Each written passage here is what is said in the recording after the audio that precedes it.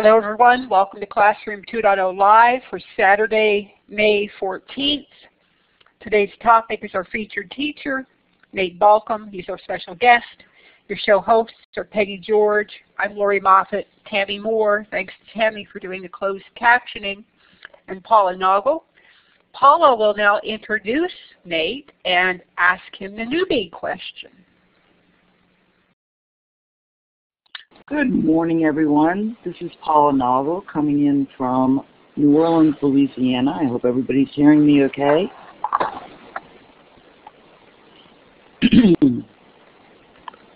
Okay.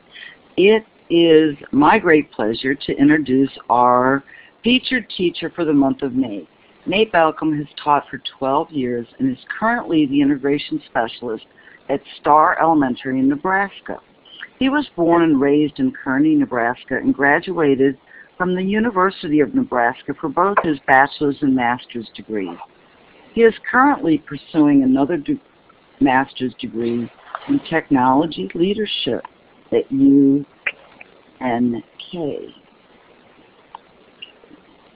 He and his wife have two amazing boys, aged 12 and 9, and two daughters, aged 6 and 4. And he says they are the luckiest parents in the world.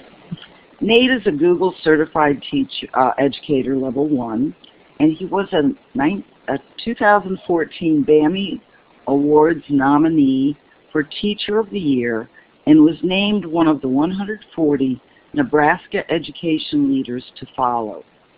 While I have yet to meet Nate in person, we interact most Monday evenings on Fourth Chat, and I have participated in his March Book Madness, a global project he hosts and will tell us more about today.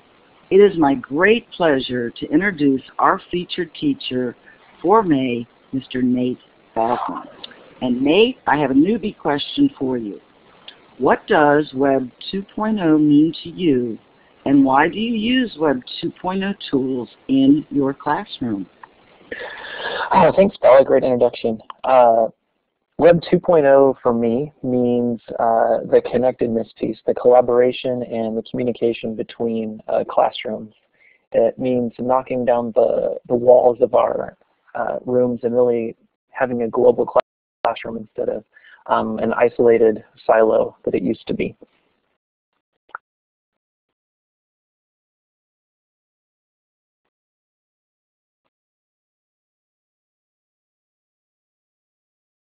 Well, thank you for that, and now we are excited to hear all about what you have to present for us today. I'm so excited that you agreed to be with us, and I look forward to hearing all about all the great things you do with your students.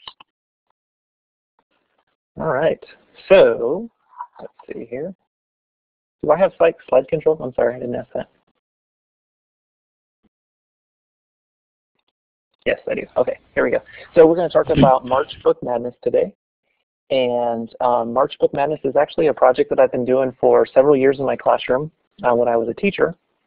I was a 4th grade teacher and a 5th grade teacher. And as you can see in this slide, some of my boys are actually filling out their brackets.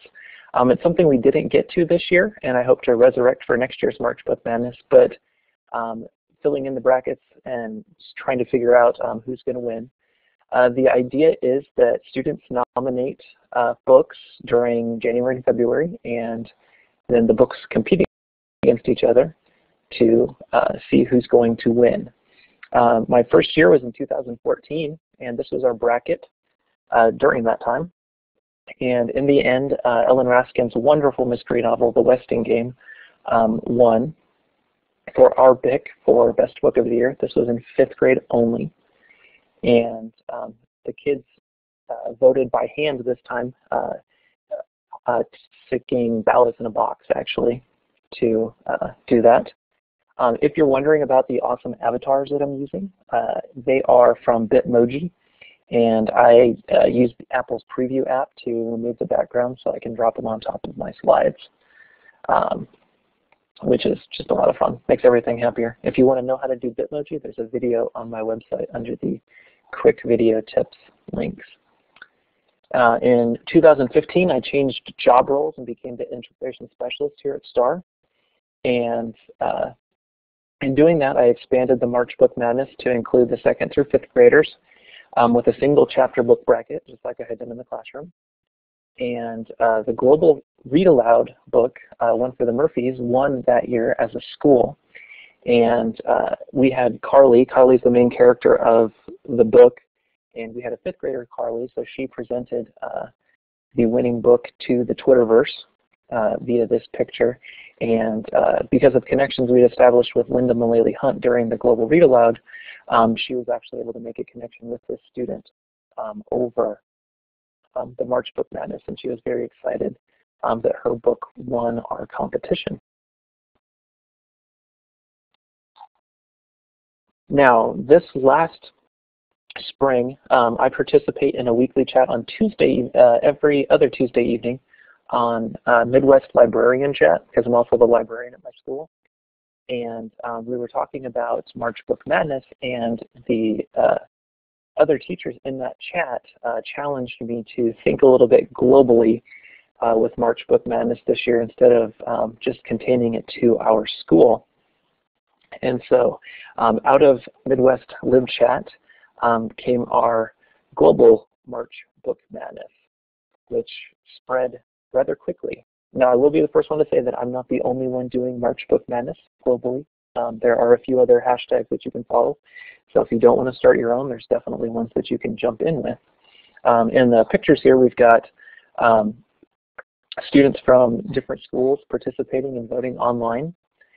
This case, the paper votes weren't going to work as well, so I created Google Forms for students to fill out and embedded those on our webpage.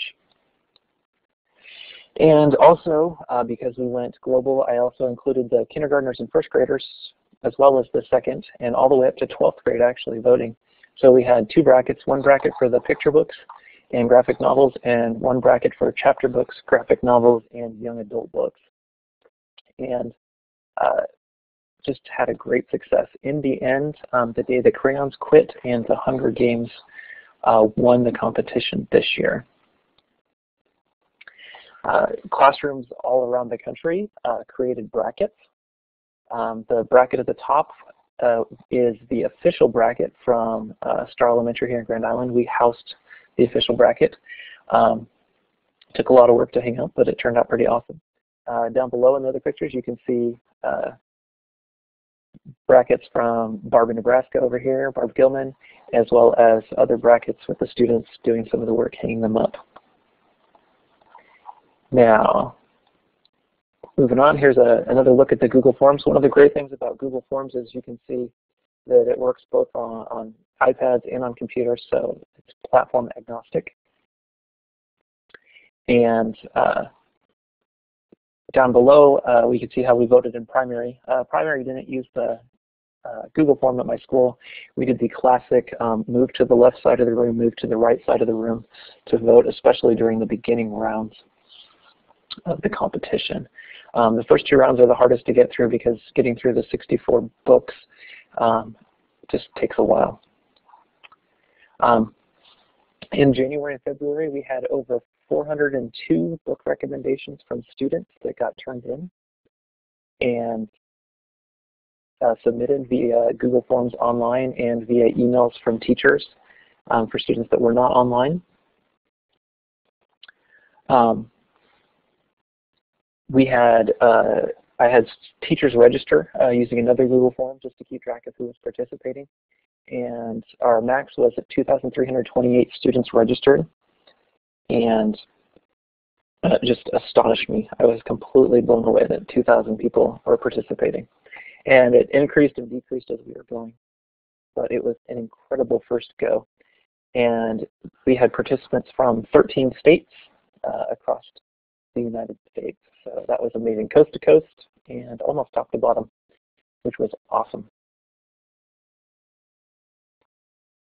Here at my school, the teachers did a lot of discussing with the kids during the month of March and just exploring the brackets. They took a lot of pride in the fact that we owned the program, kind of, and they had a really good time doing that.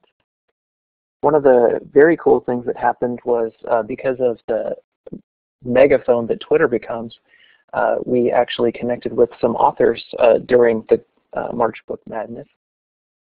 And Natalie Lloyd, which is somebody I had not connected with before, the author of Snicker of Magic and others, was very excited to see that she was a contender in March Book Madness and has continued the connection afterwards with our students.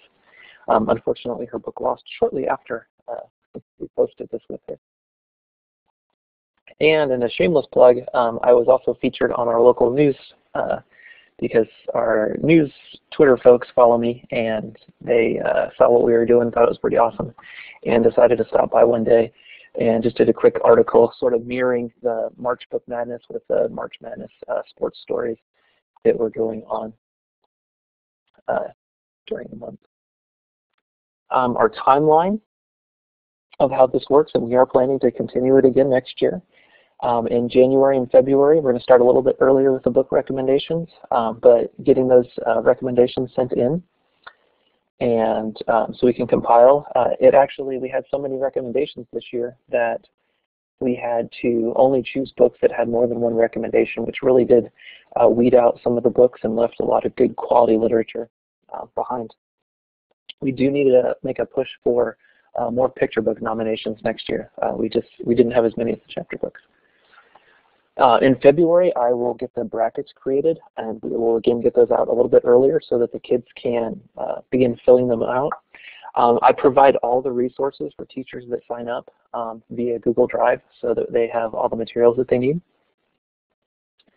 And then in March, we spend the 4 weeks voting. We send out a calendar of when the votes need to be in by, and every classroom has an opportunity to get it done. In my classroom, it usually took into April, and we might have to extend it this year because we really had to push hard to get them done by March, and I think we lost a few participants because we were going too fast.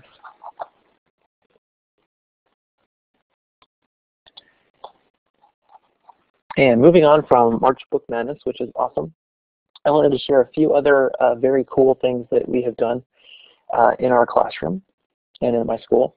I'm a very passionate games and learning person, both gamification and game-based learning. And if you'd like to learn more about those things, there's some sections, especially in the NETA 16 section of my website, where I presented a couple weeks ago at the Nebraska Education Technology Association conference on game-based learning. But we do badges, we do quests and role-playing games. In my classroom, we had students hacking board games to make them educational.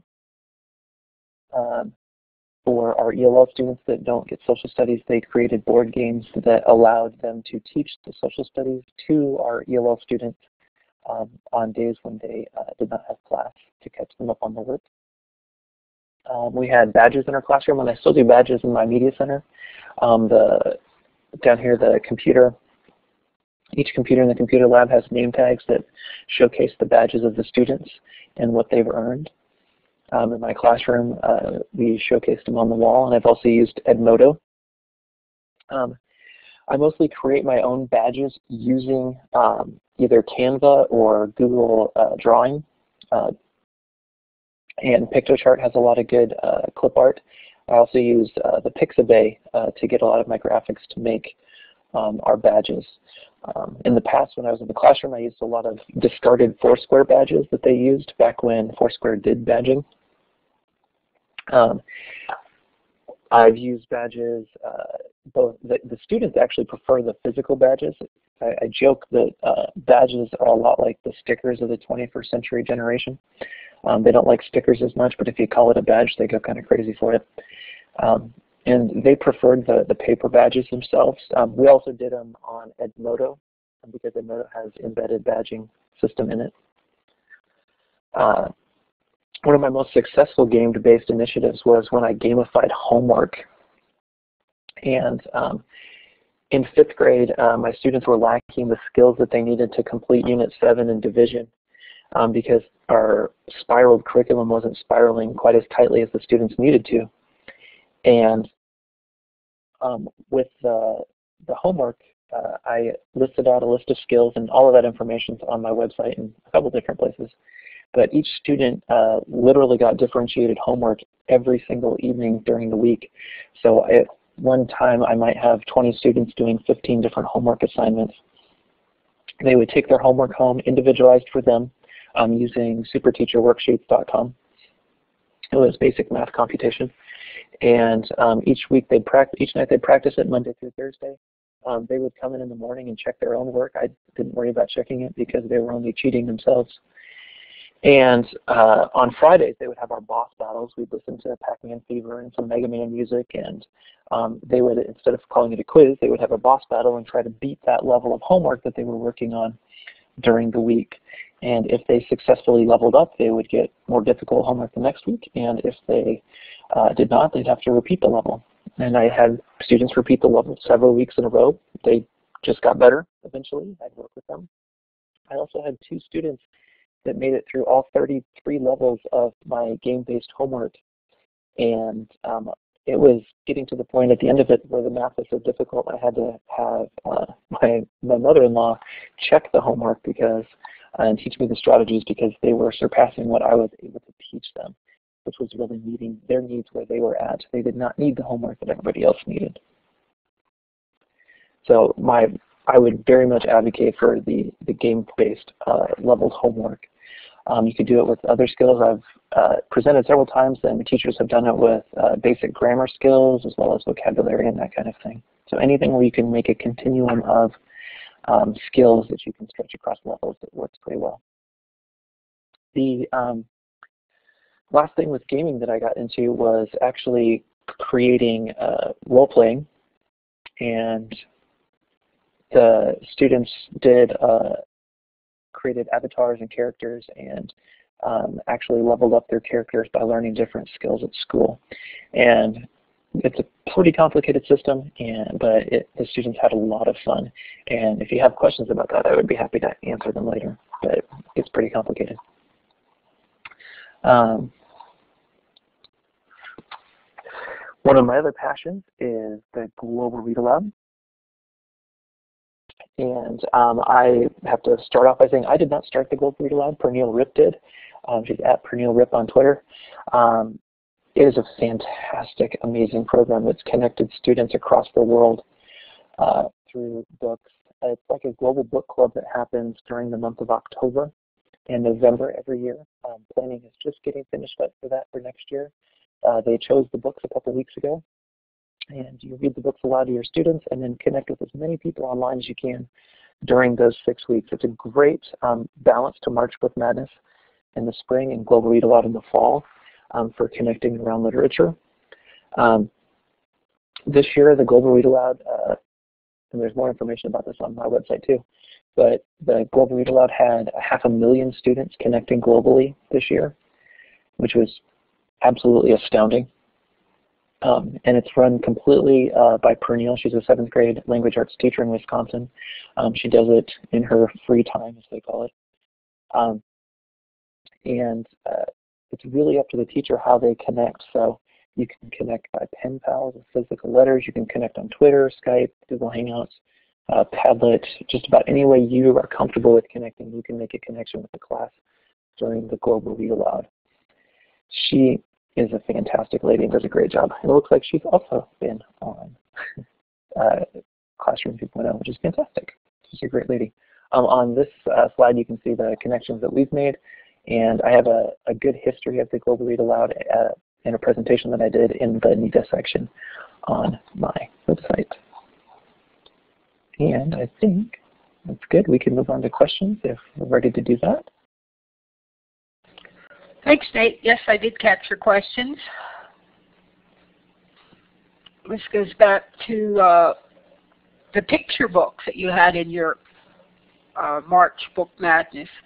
Are the picture books just for the younger kids? That's a good question. This year I'm sorry. The chat moved as I was trying to ask the question. Are the picture books just for the younger kids, or can students choose books from any of them? when I first started the March Book Madness, the picture books were just for everybody. We just incorporated them in. And this last year, we just made it for the kindergarten through second graders. Okay. It's up for debate if somebody wants to have good suggestions for next year. I'm all game. Okay. Do you expect the students to read or have read all the books they are voting for? And what criteria have you developed for your students to evaluate the books? Oh, great question. That's probably the question I get asked the most from participants, is the expectation for reading them. And I don't expect the students to have read all of the books. I sort of expect they've read the ones they've nominated, but I'm a big proponent of Stephen Lane's Passion for Reading book. And this is all about driving that passion and not necessarily ensuring that the students have read it. The Hunger Games made it a long ways, I think, because of the movie, not necessarily because they've read the book. But I do, there are schools that have the students write reports and do some research on each of the books, but that's kind of up to the teacher. Okay, I'm getting other questions as I'm trying to ask these.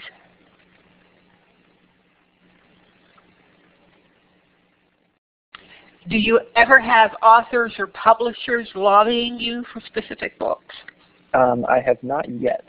They're not that popular yet, but we'll find out. Okay. Okay.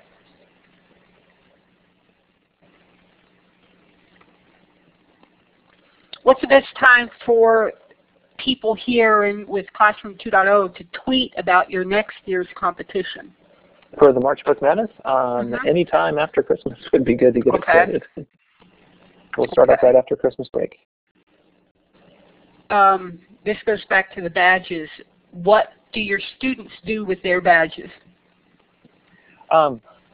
Mostly displaying them. We haven't gotten any kind of a token economies established, but they are very prideful, and we do often allow them to level up to different levels of the badges. So even if they've made one level, for example, logging into the computer, they can get to the second level by logging in without looking at their login cards and that kind of thing. So there's usually always another goal to get to.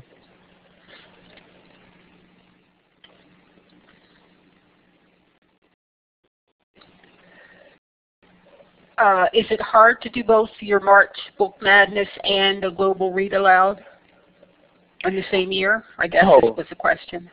No, they're spread out enough that it's pretty easy to participate. It makes kind of a hectic 6 weeks on both ends, but not too much. Right. Okay. Are you doing anything with HyperDocs? I have not heard of HyperDocs, but I'm interested. I'm writing it down. Okay. And I think it was Paula who asked about HyperDocs, I think. Awesome.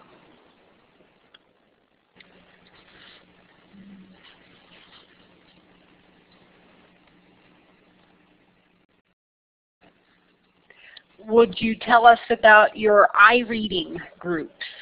Sure. iReading group was a long time ago for me. Seems like a long time ago. The first group that did iReading group is actually graduating this weekend. The iReading group was an idea that I had for students that maybe are reading books, sort of like the Global Read Aloud, that don't have anybody to discuss it with. So our guided reading groups would create chapter discussion videos at the end of their guided reading book and then post those online for other students to participate in their reading group. And for a few years I bought the domain iReading group. I've let it lapse, but we have the archive.org copy up on my website. The playlists are available. Thanks for putting the links in there, Peggy. And they're still valid today. The Surviving the Applewhites videos were my first book that we did, and then the next year we did the first Harry Potter book, which they had a lot of fun doing some green screen videos with that one, and even some on-the-road videos when we went to our state capitol field trip, so that was a lot of fun. Great. Have you ever used e-books and e-readers? I am a huge proponent of ebooks. I love reading on my Kindle. For my students, our local educational service unit, sort of our technology people around us, have purchased an Overdrive subscription for all of the students, so they can access some Overdrive materials. And then First Book had an initiative this year called Open eBooks. Because we're a title school, we can participate in that.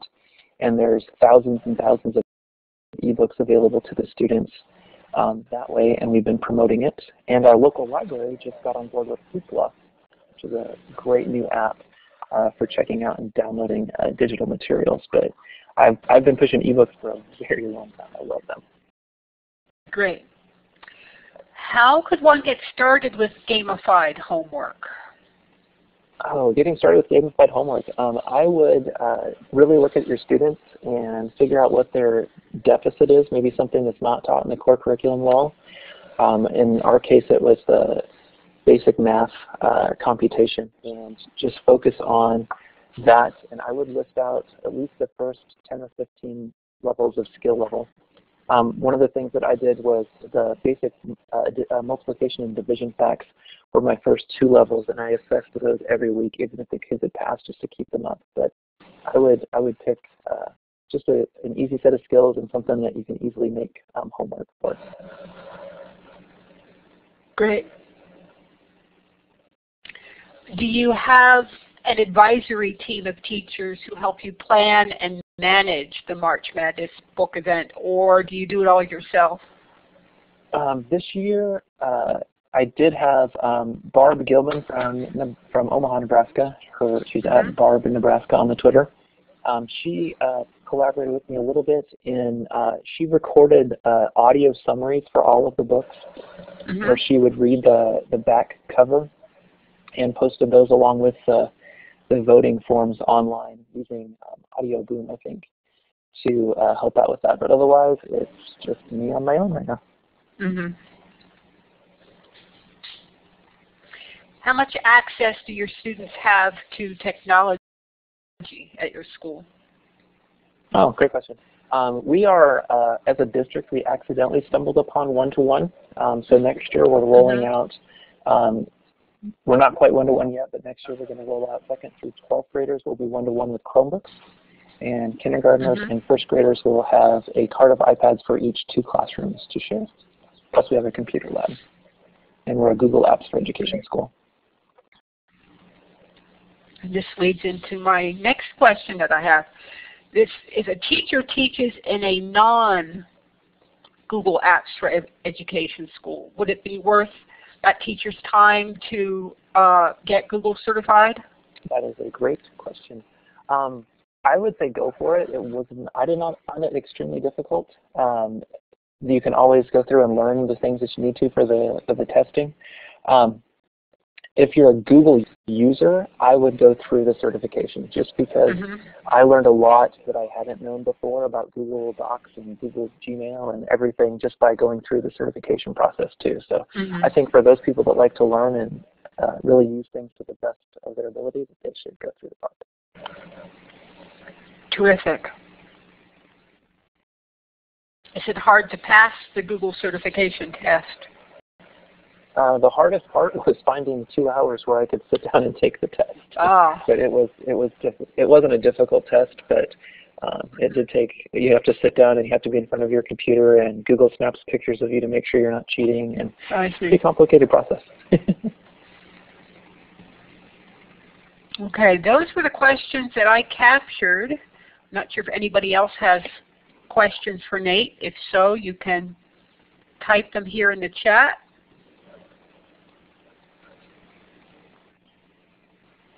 Paula has her hand raised. Go ahead, Paula. Hi, Nate. It was so great to hear all the background story for your March Book Madness, and looking forward to participating even on a bigger scale next year. This was my first year participating in your project, and we were in the middle of some test prep stuff, so I didn't get to follow through quite as much as I wanted to, but we better prepared next year. I would like to hear a little bit more about your badge gamification stuff, and maybe, I know I need to visit your website. You said there's stuff there that I can look up, but just kind of like, you know, what I could do over the summer maybe to get started in that.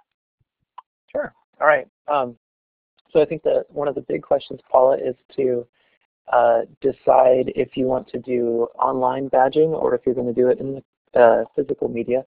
Like I said, the students really prefer the physical media. I've seen they get enough screen time with other stuff, and they like to really own it physically. I would decide what badges that you're going to award. I awarded a range of badges, from achievement level badges, and there's examples on the webpage, for scoring well on a test, for reading every night, perfect attendance for the month. There was behavior badges for kind students. There was silly badges like just coming to our classroom parties, those kind of things. And just sort of lay out the criteria of what you want, and then figure out how you're going to display them, if it's going to be table tents or if it's going to be up on the wall, that kind of thing. And then for each badge that you choose, make sure that you have very clear expectations of what it takes to achieve them. So right now in my office, I'm looking at our badges up on the wall, and we've got a You've Got Mail badge, and that's specifically for being able to send and receive email without any assistance from the teacher. Or for our kindergartners, their Mighty Mouse badge, where they're able to not drive the mouse off the table crazy when they're on the computer, which takes them a little while to learn. So clear expectations, and then knowing that you've got room to grow, you can always add badges. And a couple of more questions came while you were answering that, Nate. Do you find the students really like the classroom leaderboard photo board? Yeah, I do. I will put a caveat there that the leaderboard only works if you have a classroom culture that you've established where it's okay to not be on top of it. Mm-hmm. So you really have to build that in first. But once that's established, it works really well. Good. Could you tell us more about the Twitter chats you participate in and actively follow? Sure. I've been tweeting since, I don't know, 2007. It's been a while. And my favorite Twitter chats are Voice Chat. Shout out to Paula. That's my favorite one during the week. It's just a great place to collaborate.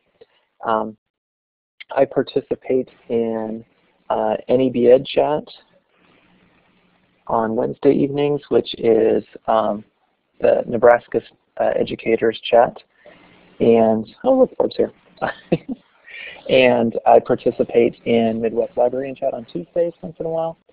We have a Dads and Ed, so any guys out there that need a place to chat, every other Monday we have Dads and Ed, which is actually a live video show, podcast that has a chat with it on Monday evenings.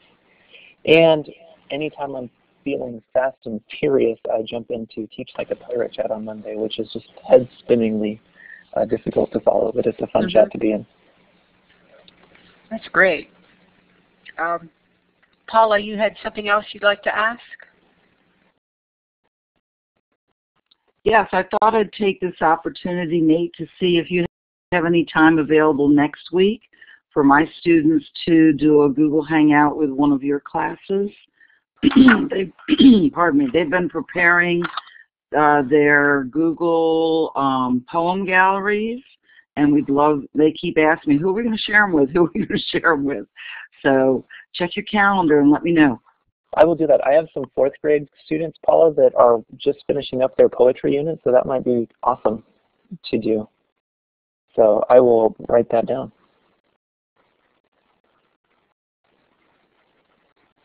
Very cool. Terrific, Nate.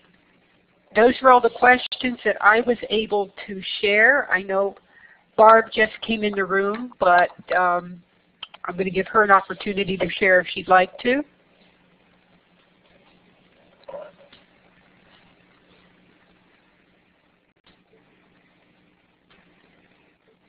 Maybe we could give Barb the microphone and let her talk about how she participated in the March Madness. It was awesome. I just gave you the mic, Barb.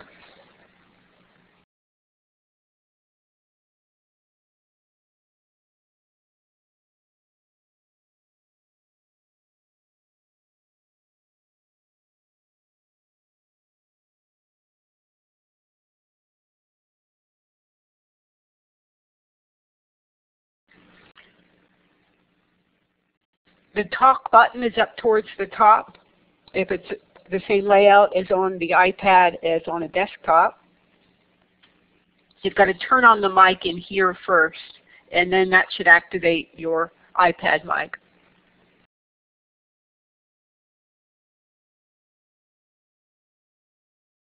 While Barb's getting going, I have a theory about at the Education Universe that any conference that you go to, you will find somebody who is also Twitter friends with Barb in Nebraska. So you guys can test that the next time you go to a conference or an education event.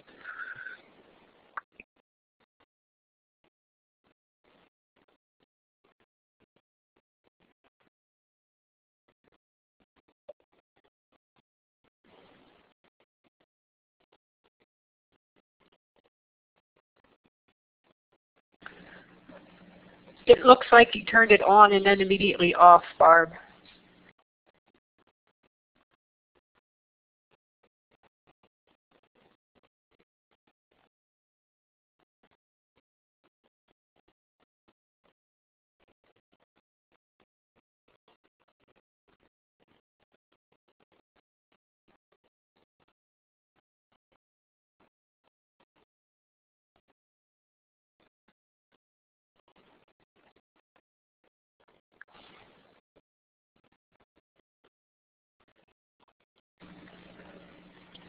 How did you get, this question goes to Nate as Barb is trying to get the mic on. How did you get local TV coverage for your March Book Madness? Oh, great question. One of the things that I do as part of my self-promotion for our classroom is to make sure that my Twitter account, which I use to brand everything, is that I follow and interact with all local news reporters that are also on Twitter. So NTVC White News is one of our closest friends in town and also a Twitter follower, and he had just kind of noticed what was going on Twitter and made the contact there. Oh, okay. Yes, it is, Peggy. It's challenging to usually get local media to share positive, good news about schools.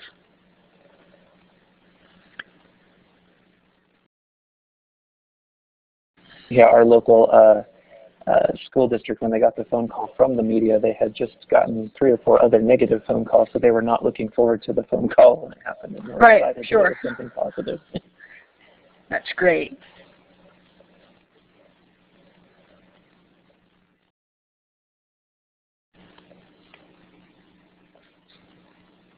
Does anyone else want to ask Nate a question or comment about either the Global Read Aloud or something similar? I see Barb still has the mic, but it's off.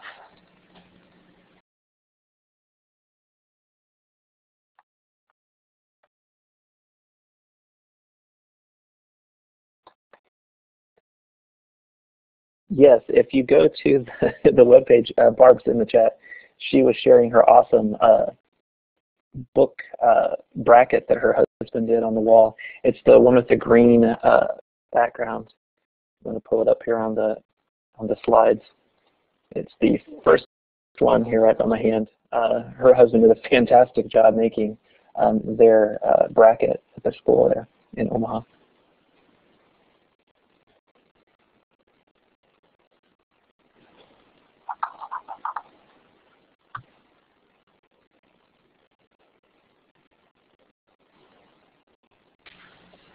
Thanks so much for sharing and for being our featured teacher, Nate.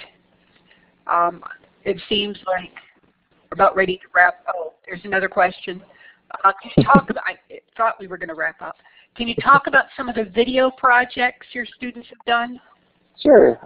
This is from Peggy, and so for some of the video projects that we've done, we did the iReading group. Also on the website you'll find we did some Midwest regions video projects that were kind of fun. Those both used green screens. This year, during the Global Read Aloud, some of our students did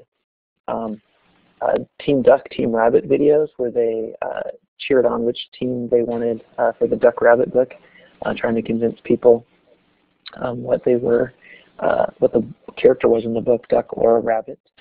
One of the things as a professional that I do a lot of is the screencasting videos, both to teach my students what they need and give directions, and also for to help professionally develop my staff. Peggy, with the green screen question, I'm just looking here real quick. We used, at the time we had Mac computers, and so we'd use the photo booth app with green screen, but we do use that iPad app also. Our second grade teachers love the green screen on the iPad.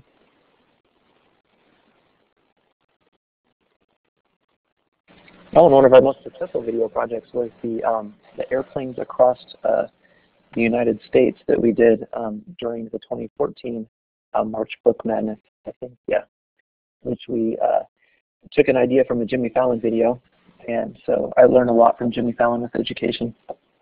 And instead of throwing sub sandwiches across the country, our students read the book I'm Here and threw paper airplanes from one side of the screen to the other side, and then we collected videos from across 14 states and several Canadian provinces, and were able to stitch together a video of a paper airplane that traveled from class to class across the country. So, yeah, Peggy, we've actually started talking about doing a Fallon Ed chat on Thursday evenings. We even have the hashtag, I think. Yeah. That's great.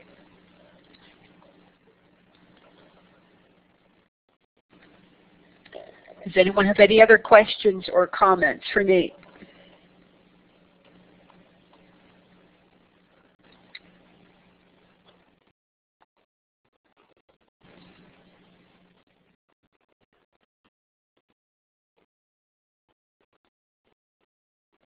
I see some typing.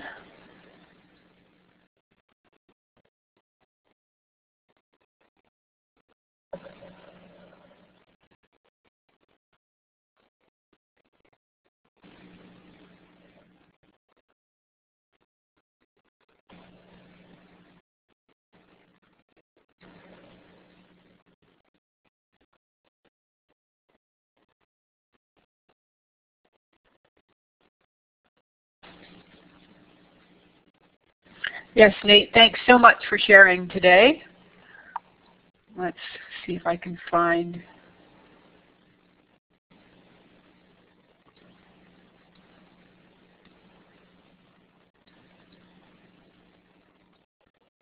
our upcoming show slide, and I will turn the mic over to Peggy. Or I did find it, and that didn't work.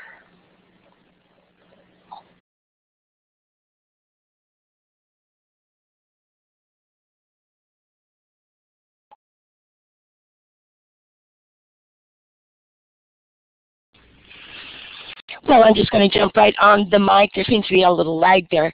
But I want to say a huge thank you to Nate for squeezing us into his very busy life here at the end of the school year.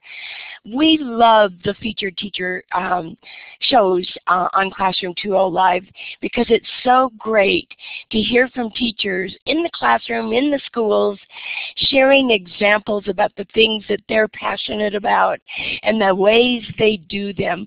We get so many great ideas about that. So thank you so much, Nate. And I do want to remind everyone that we don't have a show next Saturday because that is the 4T virtual conference. And there's a link to that in our live binder today. Totally free, 3 days worth of awesome presentations. They're always great. Their presenters are all trained. They know how the tools work. They do them all in Blackboard Collaborate. So you're a pro at that if you've been coming to our sessions. So I hope that you'll sign up, and then you'll get links to all the recordings, even if you can't attend them live. So I want to encourage you to do that. And then the following weekend is our Memorial Day holiday weekend in the United States. So we'll be off for 2 weeks, but then we'll be back June 4th, and we'll have 3 more shows before our summer break. So I hope you'll all plan to come back and join us on June 4th. And now, Lori, why don't you go ahead and wrap up these last few slides? Okay, Peggy, the Learning Revolution Project is Steve Hargadon's latest. He's gathered all his PD resources in one place, including the Host Your Own Webinar series. So you can sign up for a Blackboard Collaborate room just like this one. As long as your event is public, your event is free. You can nominate a featured teacher by filling out the form here. It's also in the live binder. Just like Nate was a featured teacher today, you can nominate yourself as well. You can complete the survey from either the link that will be in the chat box, or you can take the tab in the live binder in the resources area. Once you complete the survey, at the bottom you can request a professional development certificate that will print out with your name when you get it back, as well as make sure you include your personal email address to receive this. Schools tend to block it. Special thanks to Nate Balcom, to Steve Hargadon, the founder of Classroom 2.0, Teacher 2.0, Future of Education, and the Learning Revolution, to Blackboard Collaborate for our webinar platform, and to everyone who participated in this show today. Thanks so much for coming.